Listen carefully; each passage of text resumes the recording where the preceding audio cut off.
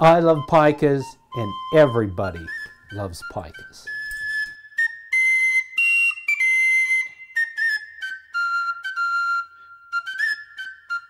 The Conservation Research Center provides the science in Teton Science Schools.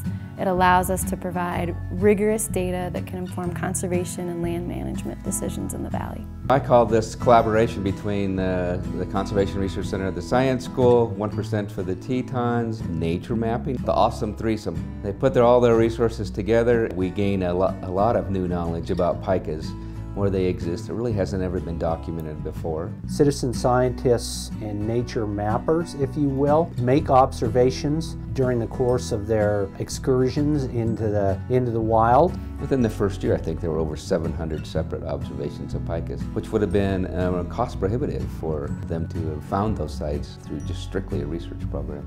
It gives me distribution information, numbers of pikas that have been seen. That provides important information to me that I can readily access. The people that live here, one of their great values is the love of wildlife in our landscape. They can go out and collect data as citizen science, incorporate it into a research project so we all know and learn more about the environment and pikas.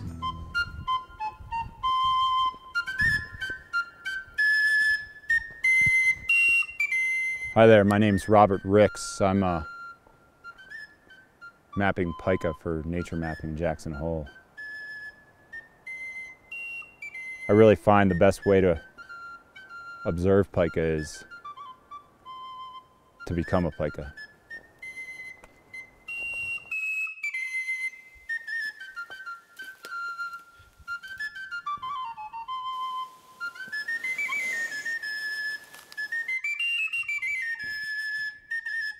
People love pikas. I love pikas. I really love pikas. It's an easy species to like. People love, if they could catch them, they'd hug them. What fun!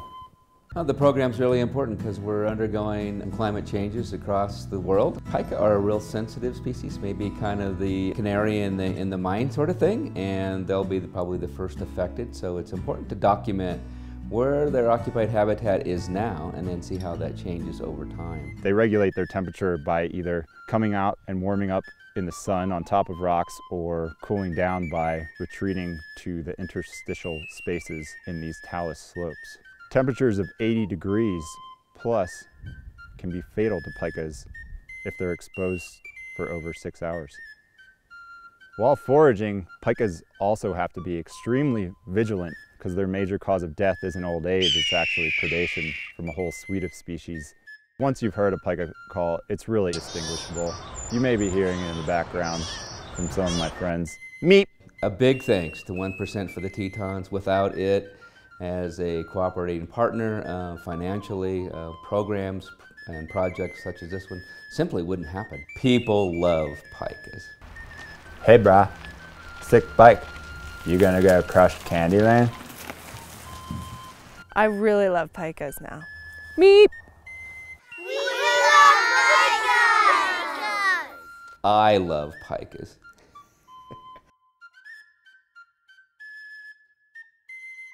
Does this look like a costume to you?